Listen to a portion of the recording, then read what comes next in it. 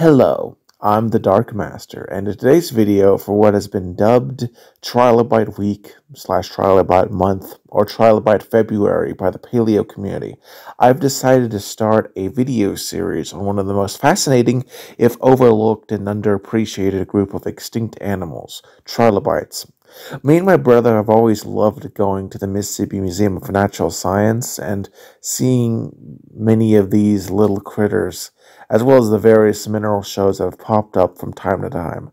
And I hope that I can give you a similar appreciation for the wonderful animals that these guys are. Before I start, I do feel I need to say a few things. I know this may seem somewhat of a random video topic for some of my subscribers, but I've always made nature-related videos for my channel, and if you're an old fan, you might remember my old Elephant Evolution series. It's the oldest videos I'm still proud of, as well as my first completed video series. I am a biology major, and frankly have wanted to return to my roots for some time. Don't worry though, if you are a fan of my LEGO reviews or my Ninjago lore video series, I shall be resuming those once this video series is over. And to those who might say that my next video series after the Kirby Right Back At You retrospective was meant to be on the drunken peasants, you'd be correct. But the retrospective has taken far longer than I thought it would. Don't worry though, those goobers will get what they deserve in time.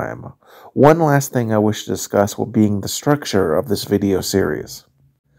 Unlike with elephants and other arthropod megafauna I eventually intend to cover, like rhinos, where covering a group chronologically is the best in that it accurately reflects how they evolve over time. Instead, I shall be first starting with their origin / what exactly a trilobite is. Then I will be doing a video explaining the many terms that are needed when discussing invertebrates as opposed to tetrapods, as there's a lot of specific terms in really all arthropod groups as well as invertebrate groups as a whole that are not quite the same as tetrapods, and as such I believe need some level of explanation. From there, I will be then giving each of the 11 orders their own video and ending it with a coverage of their extinction and their relationship with humanity and culture. But I think that's enough of an intro. Let us now answer that question, being, what is a trilobite and where they fit on the tree of life?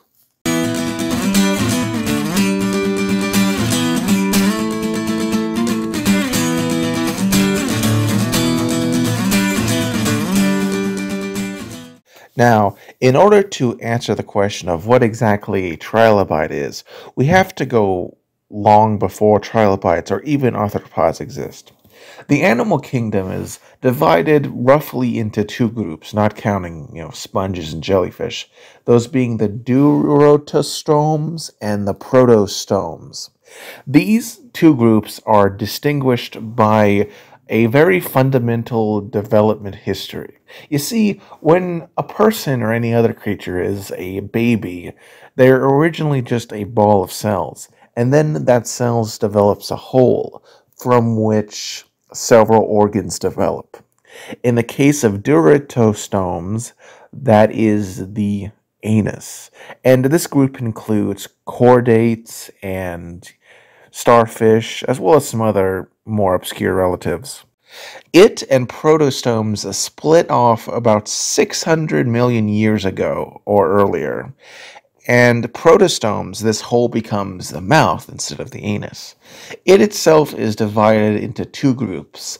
The Spiralia, which includes mollusks, flatworms, rotifers, and other obscure animals. And then, relevant to us, there is the Edsizoa, which includes such things as nematodes, and relevant for us, the Arthropoda. Arthropoda is separated from its nematode-like relatives by the presence of segmented bodies, ladder-like ventral nervous systems, and paired appendages instead of being legless. As for arthropods themselves, which, most people watching probably know what those are, houseflies and such, they are distinguished from their relatives, the water bears, as well as the velvet worms, by the presence of an exoskeleton of chitin, distinct body segments, and a pair of jointed legs. They diverged from their close relatives, the velvet worms, sometime during the earliest Cambrian, or slightly before, around 538.8 or more million years ago. To put that in perspective, that is over 300 million years before the first dinosaurs. And by the way, velvet worms back then were far stranger than they are now, like living hallucinations. That could frankly be their own video series, but for now, let's focus on arthropods. The animals had an explosion of diversity, many of which are currently mysterious in terms of placement, like the elegant Marellomorphs and the superficially trilobite Strabopids.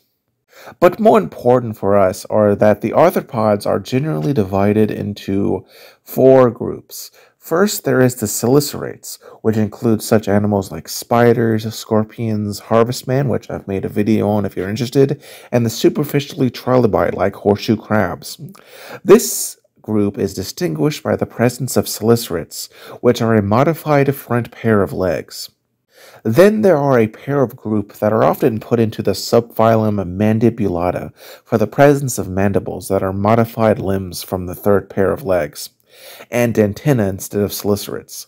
These two groups are the myriapods, better known as millipedes and centipedes, and their extinct relatives, some of which included the largest terrestrial arthropods of all time, Arthropoda. The other and third group of living arthropods is the pancrustacea, which includes both crustaceans like shrimps, lobsters, and crabs, as well as insects, which, if you didn't know, are actually descended from crustaceans that went onto the land, reduced their many pairs of legs down to three, and in one group gained wings, which allowed them to fly, and they are a form of modified gills, interestingly enough.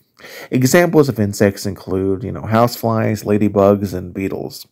But it is within the fourth and final group in which we find trilobites, as well as their closest kin, that can help us figure out how exactly they developed.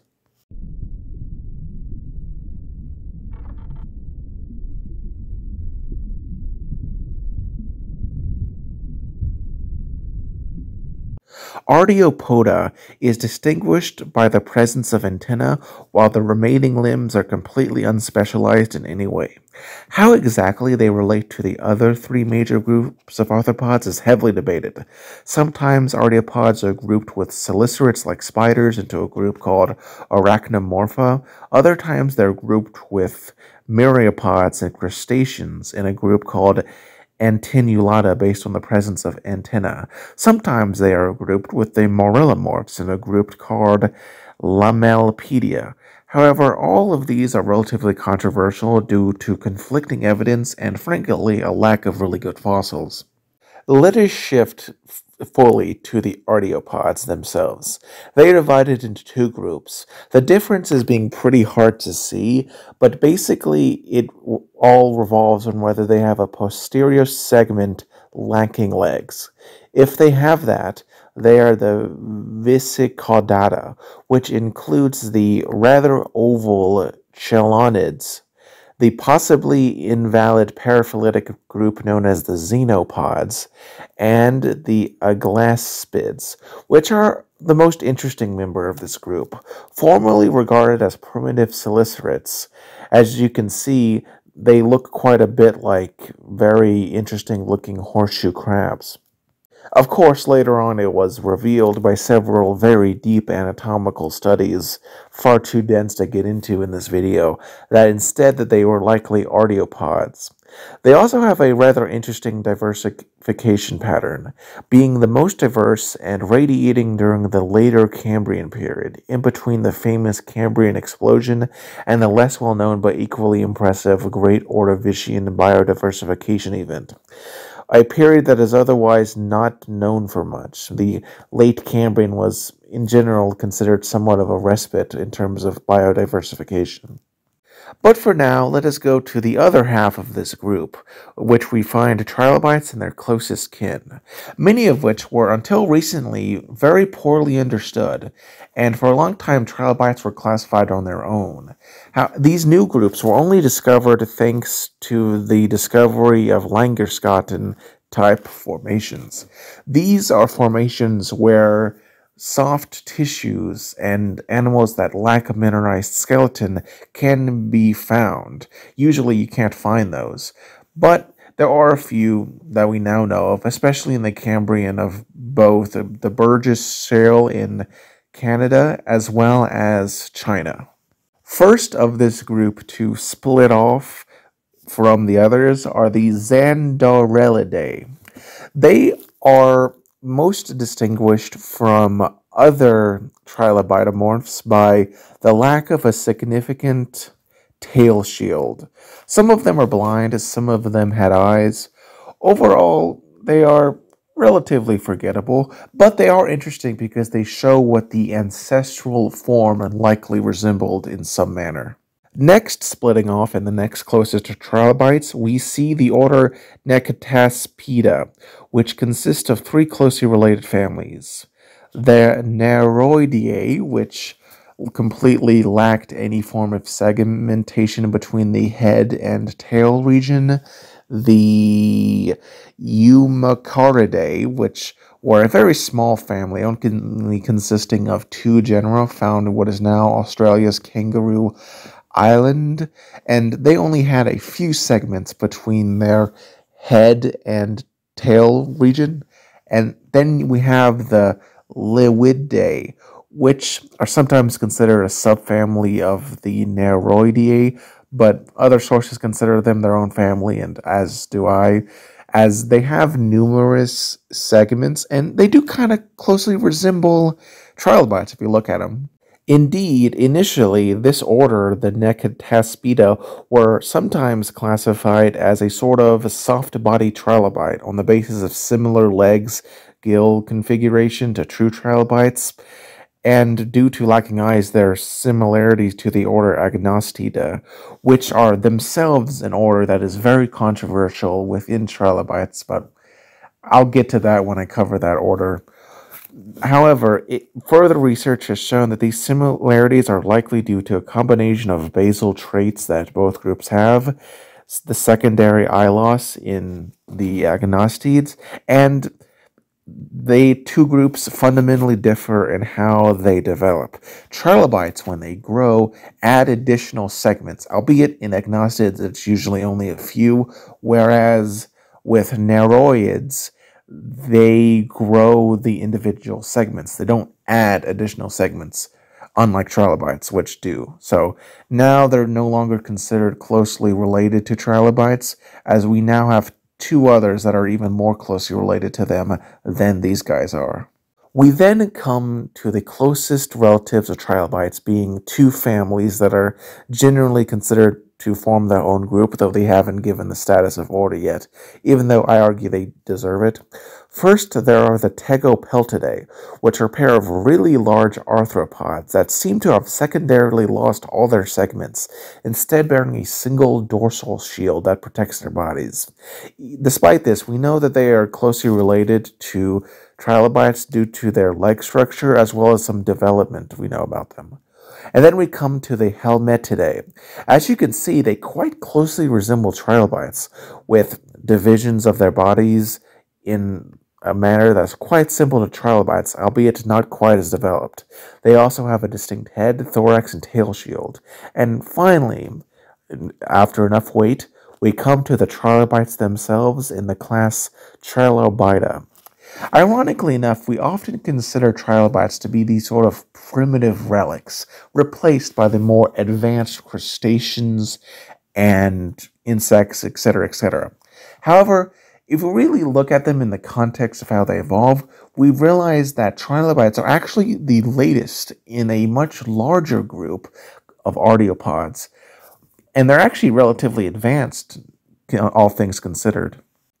The class Trilobita is itself divided into 11 orders: the basal red dilichids, the tiny and blind agnostids, the standard corynexids, the well-eyed phacopids, the spiny lichida, the even more spiny Odontoplurida, the horseshoe crab-like Harpida, the deep-dwelling Triniculidia, the controversial Pycnoparids, and the diverse Acephidas, and finally the last trilobites, the Protida. Don't worry if you don't recognize those names. We're going to eventually cover all of those orders in time. We also shall be going more into detail for the terms often used by Trilobites specialists next time. But to answer the question, what is a Trilobite? Trilobites are arthropods that are not particularly closely related to any group of living arthropods and are part of a group called Artiopoda, of which they were the most derived and not primitive groups, and they have distinct segments and heavily calcified exoskeletons, which is why they were discovered first. And now you know, so you can answer that question if you are ever asked it. I'm the Dark Master. If you like this video, liked it, but if you've loved it, consider liking and subscribing, and join me next time on The Tale of the Trilobites. Have a wonderful day. Sorry, man, for feeling the way I do. Oh yeah, open wide and they'll shove in the meaning of life. Oh